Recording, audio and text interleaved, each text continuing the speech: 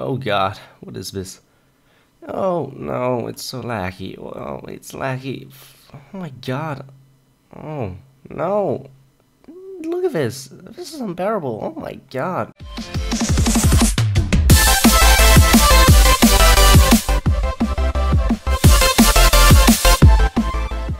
Hey guys, what's up? It's MrScreenHorror here, and welcome to how to improve your FPS in Minecraft. So, intro. Most of us tried this in Minecraft, and it's a very common thing to experience in Minecraft. Just lag, 10 FPS, 2 FPS, 30 FPS. Now 30 FPS is actually playable, but it's not that pleasant to play at. But most of us try this. Even though it's not Minecraft in particular, but everyone has tried this in games. So I'll try and improve on this. So let's get on to this. I'm going to go on I'm going to go through a list here, and we've got some different topics like Optifine and just some encoding in Minecraft, which is not really, it's easy, it's not complicated. We've got the settings menu, which is obvious, and we've got some system optimization within Windows. Again, this is not complicated, it's very easy once you follow the steps. So let's get onto this, shall we? So I'll meet you in Windows with our first step. So let's go. Wow. Okay guys, welcome to my desktop. And as you can see here, I've got some applications open. We got Word, PowerPoint, and etc. So having applications open on your PC will affect your performance. This can vary a lot. It can be, a low hit, a hit that isn't that significant, or it could be a very hard punching hit, so it'll hit your system hard and you'll get low FPS in your games and whatnot. So I'd suggest closing these applications down before gaming in Minecraft. So you can just close these down like that, just close windows, but I mean close window. So just close all of your applications down. That's one tip for me. And if you're playing on a laptop, actually, if you can't really get that high FPS in Minecraft and you're playing on a laptop and you've still closed all of your applications, you are missing something, and that is plugging your laptop into the wall. Just get your power cord, recharge your cable, and plug your laptop into the wall, and you'll get a significant FPS boost. Now, I've played, a stationary computer, a desktop, but I've also played on laptops for some time now, and I've actually experienced this, and I actually thought it was pretty weird at first, but it happens to every laptop gamer. Just plug in your laptop. So that's the tip for system optimization. You can also do like raise a game booster thing. I think you can get that from the internet. But let's go over to the Minecraft launcher. So let's go over here. As you can see, I've opened up the launcher, and we can take a profile here, and we could take Optifine, all that stuff. I'll cover that later, but you can just press an edit profile here, and as you can see here, we got a lot of different things. You can customize all of these things. Resolution wise, I don't know if you want to play in full screen, or if you want to play in window version. That's up to you, but playing on a lower resolution will definitely boost your FPS, and I'd actually recommend this. But as you can see here, down here we got this JVM argument. I'd probably put a check mark here and edit this. So what you want to go and do is type in like dash, as you can see here, this line here, and once you've typed in dash, you're going to type in capital X, then MX here, lowercase, and uppercase X, and lowercase MX, and then the amount of RAM you want to utilize into your Minecraft. I've got 16 gigabytes of RAM, and I'm going to use a fourth of my RAM, so that's 4, and then it's followed by an uppercase G. Now if you have 4 gigabytes of RAM, you could use 1, which is like no, I think that's the default setting.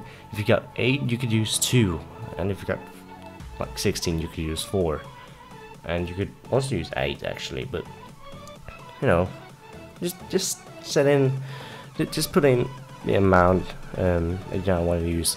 I'd probably go with either half or a fourth of your RAM. That's my go-to settings.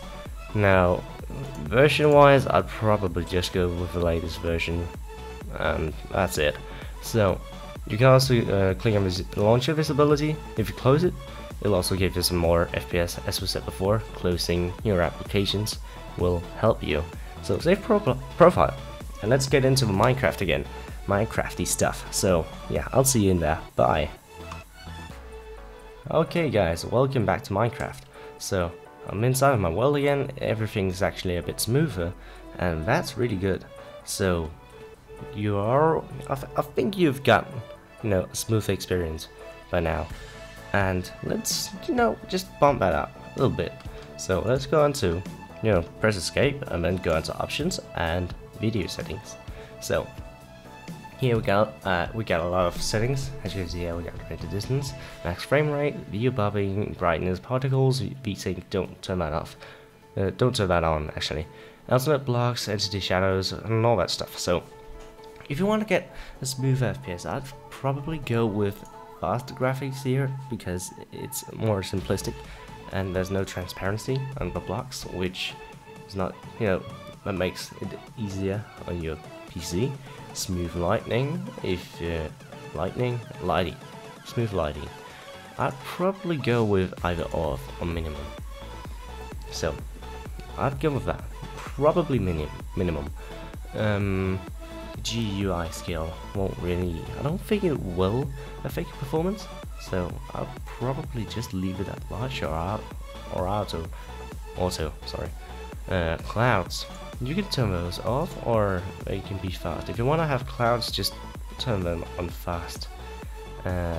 Full screen wise, no. Once you turn that off, it'll be less hard hitting on your system, so you could turn that off, but you won't have a full screen experience. Mid-map levels will affect your FPS so much.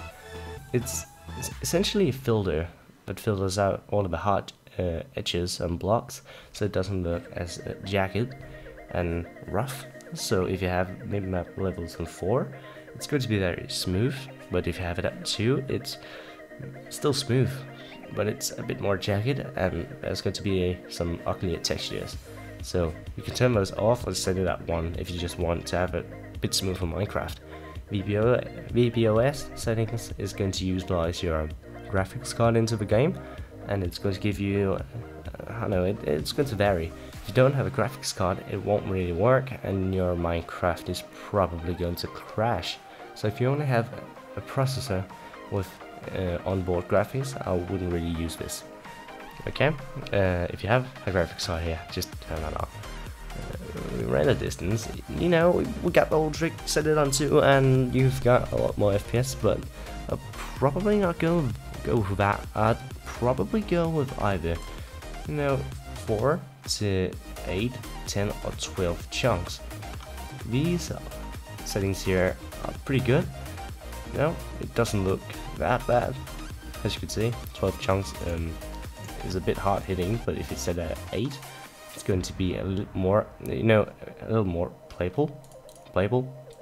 If you set it at 4, it'll look a little weird, a little foggy, but you can work with it, and it's still kind of, it doesn't look that bad. And if you go back into our video settings, we got brightness, that won't really affect anything. Bobbing, it'll just, make the screen wobble. If you want that, you could use it. I don't think it actually affects the performance. Particle wise, I'd probably go with decreased or minimal. If you want to have particles, I'd go with decreased. Again, this is depending on how you want to watch or play your Minecraft. If you want all of the cool special effects and stuff, I'd probably just set all of these fancy effects on minimum or decreased. VSync, turn that off. It just cuts your FPS in half. Don't use it. Okay, that's my own advice. I also know blocks. I don't actually know if this is a thing. I think it's something to do with putting textures together to get a new block. But again, you won't see this. I've never seen an alternate block before, so just keep it on or off if you wanna have that. Entity shadows is hard hitting depending on where you are. If you're on a field with cows, you'll get a lower FPS, and if you're on a big server like a PvP server like NCSG, entity shadows is going to get you a long way, because all of these shadows are dynamic and they'll fly all over the place and they'll hit your system hard. So I'd go with off on this, and that's about it. You could also go with resource packs. We got some other ones. I'm using a faithful pack. This is, I don't know, I think it's twice as high in resolution than the default one, but you can also go with like a smaller resolution one.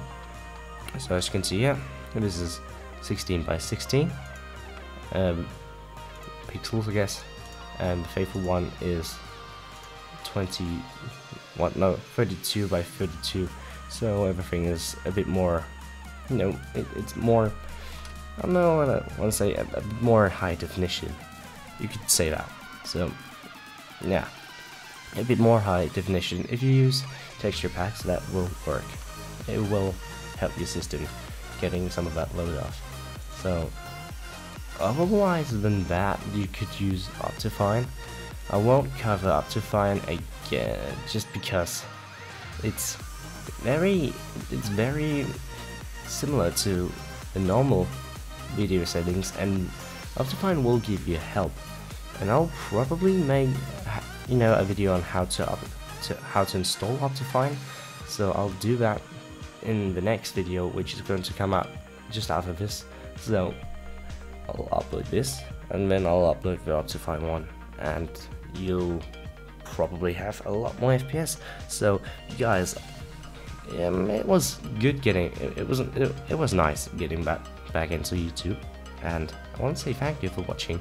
So I'll just turn this back onto ultimate graphics something. So let's just set this on here. Video as clouds, fancy, all that stuff, maximum, like that. Goody Mac, goody. So yeah, I want to say thank you for watching, and I hope to see you soon again. I'm MrScreenHorror, the FPS King, and I'll see you soon. Bye.